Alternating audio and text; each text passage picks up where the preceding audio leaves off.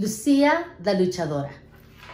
Lucia proves that you can be and do anything you want to be. But to be a luchadora, you must fight for what is just and right. Lucia the Luchadora, written by Cynthia, Leonor, Garza, and illustrated by Elisa Bermudez. I zip through the playground in my red cape. I go pow. I go bam. The boys zoom by with their own capes fluttering behind them. They go boom. They go crash.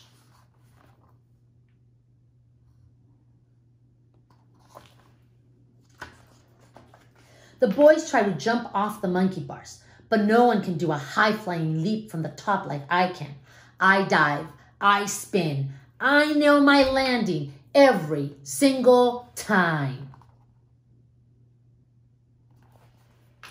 I dash up the dark swirly slide that no one dares goes near, but the boys pay no attention to me. They dart off when I try to play with them. Mighty Mick yells out to me, "Girls can't be superheroes!" Ninja Nick, his twin, adds, "Girls are just made of sugar and spice and everything nice." I don't feel very nice and sweet at the moment. I feel mad. I feel spicy mad. I feel kapow kind of mad.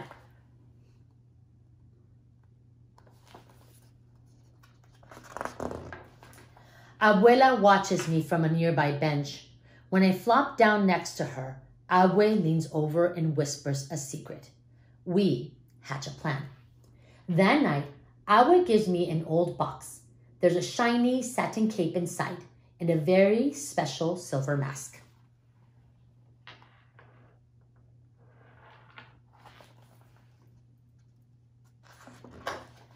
Abue tells me that when she was a little girl, she was a special kind of superhero, a luchadora. I don't know what a luchadora is. Abue tells me a luchadora is more than a masked wrestler with swift moves, more than just a superhero with slick style. A luchadora is agile. She moves and thinks quickly.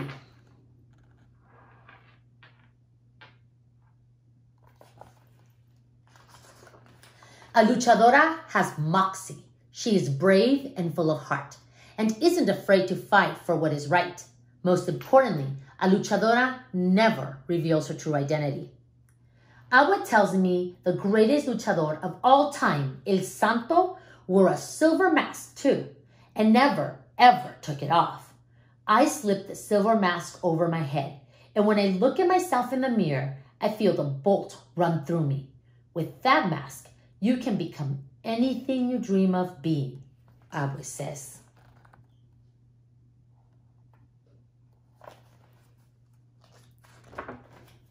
On the playground the next day, the boys zoom by in their capes. They go wham. They go whop. I charge through the crowd, my new silver and white cape, a blinding flash behind me. I catch everyone's eyes. Everyone wants to know who is wearing the silver mask. I am a luchadora with a secret identity. With my silver mask, I can become anything I dream of being.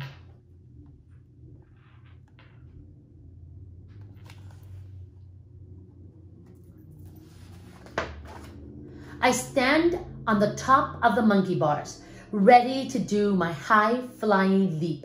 I dive, I spin, I nail my landing, like always. This time, everyone notices. The crowd goes wild. The boys go boom. They try to crash into me, but I'm lightning fast and no one can catch me. No one can know. No one can wow like I can. I am the best kind of superhero. I am Lucia the Luchadora.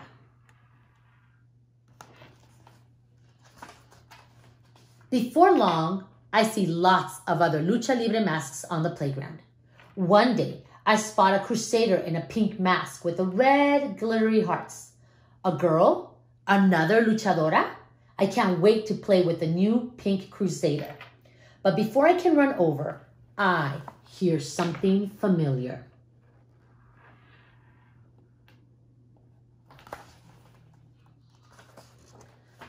Girls can't be superheroes.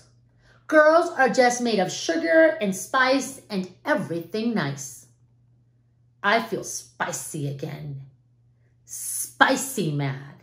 Kapow kind of mad. Just then, the dark swirly slide goes clang. Everyone stops and stares. Bang, jangle, scratch.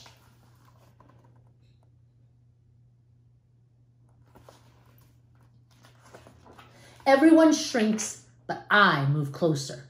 I hear a yeep and a yelp and a beep that sounds like help.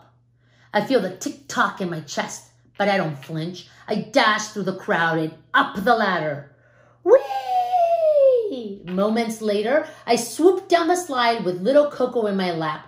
Bravo! Everyone cheers. My heart swells. But then, I spot the Pink Crusader in the crowd. Why does she look so sad?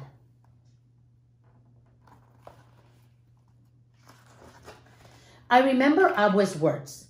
A real luchadora must fight for what is right. My heart doesn't feel happy and full anymore. I know what I have to do. I pull off my mask. Zap! Everyone is thunderstruck, and my true identity is revealed. I am no longer a luchadora. Then something unexpected happens. Clap, clap, clap. Everyone starts to clap.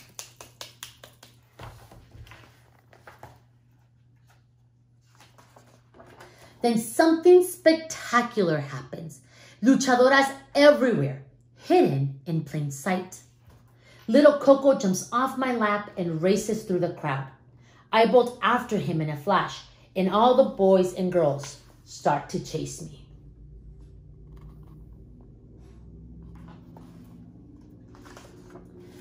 But I'm lightning fast, and no one can catch me. No one is as dazzling or daring as I am. I climb up the monkey bars, I dive, I spin, and when I strike the ground, a charge runs through the crowd. I am still the best kind of superhero. I am Lucia the Luchadora, mask or no mask. Y colorín colorado, este cuento se ha acabado.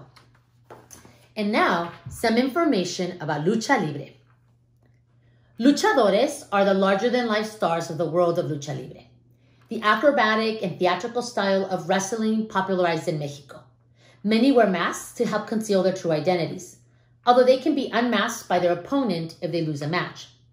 Luchadores fall into two camps, the heroes and the villains, or técnicos and rudos, and fight as individuals or in teams in the ring.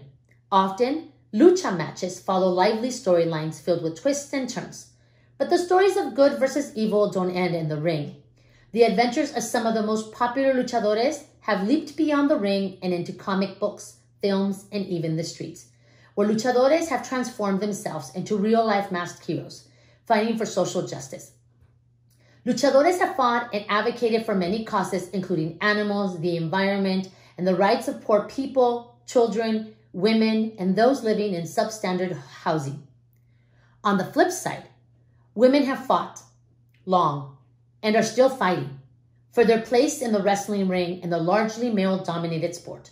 Over the past few decades, many fierce luchadoras have paved a dazzling path into the world of lucha libre and have claimed their spots among the stars. A great project for you to do following this book is to do some research. Find out what would you like to know more about lucha libre and the luchadores and luchadoras. How have luchadores fought for social justice? Create a report and share it with us online. Follow us on Twitter, Instagram, and Facebook, and tag us with @BioPicoPalomas. Thank you.